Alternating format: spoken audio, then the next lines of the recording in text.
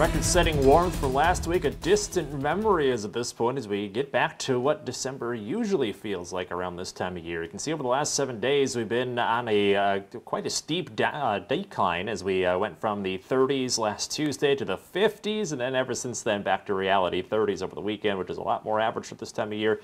29 only for a high temperature today.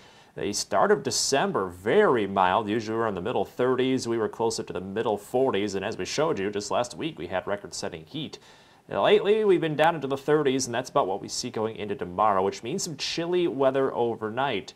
Upper teens, low 20s currently across the state line for reference. We're going to drop about another 7 degrees. That leaves us in the low teens for most of the state line. A few spots may drop down into the single digits. Rockford getting down to 14 under a partly cloudy sky. Light northeast breeze means some bitter wind chills in the morning. We're down into the single digits with the wind chill over the course of the early morning hours. We do warm up a little quicker tomorrow, but still only looking at the upper 20s around noon.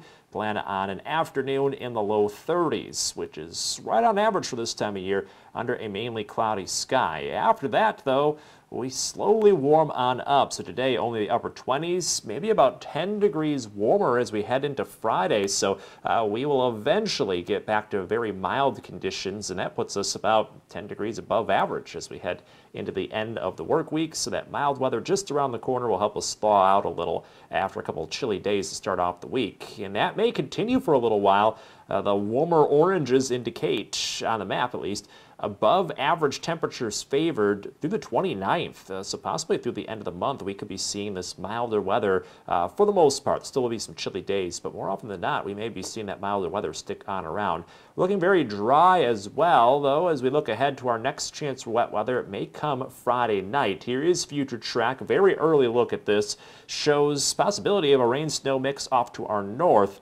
Most of the models keep that just off to our north, but we have to keep an eye on it as it still could brush our area going into late Friday night. It looks like by Saturday morning we'd be dry, but something to keep an eye on towards the end of the week. Overall, our chances are pretty slight, and as you can see in the forecast, for the most part, it's just cloudy conditions and warming temperatures into the upper 30s, low 40s across the area. Winter officially kicks off on Monday. That is next Monday with the winter solstice around the corner, but that will be in the low 40s, so a mild start to the official winter.